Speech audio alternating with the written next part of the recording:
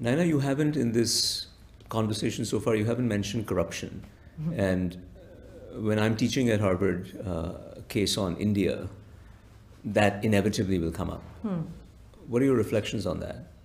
So, Tarun, I look at the fact that I've led organizations in the country, and always organizations that had absolutely no ability to pay or bribe anybody along the way.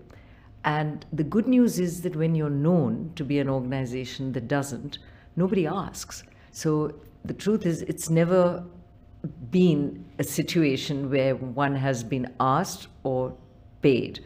However, I'm equally clear that there were certain times, like building approvals that were needed, and we worked into our plans that it would take us 2 years, knowing full well that if we did it as a joint venture with a builder, he would have got it in 3 months.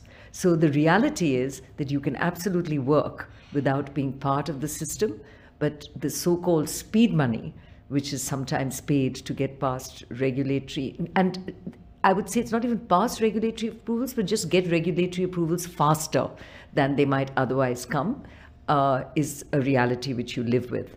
The fact is, at the end of the day, we dealt with, as banks, with customers whom we were also very watchful about, because we wanted to make sure that they worked to levels of governance that were where we wanted them to be.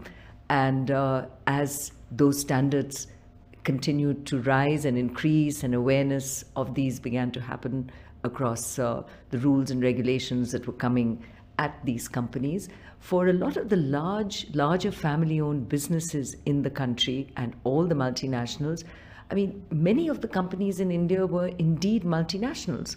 They worked in countries around the world. They were as worried about reputation and the rules and regulations that governed any other firm as any multinational. So I think the standard itself changed very rapidly, and for a lot of Indian companies, your big IT companies, your pharma companies, your large family-owned companies, the Birlas, the Tatas, they're global, and the standards that they work to in terms of governance are global, as they have to be.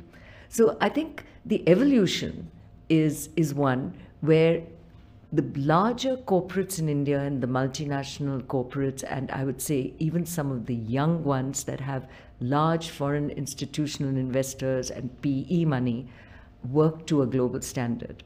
The corruption, if it's there, is really there in the small SME, MSME areas where companies this is their way of fixing issues or to get things done faster than they might otherwise have got because of the time value of money.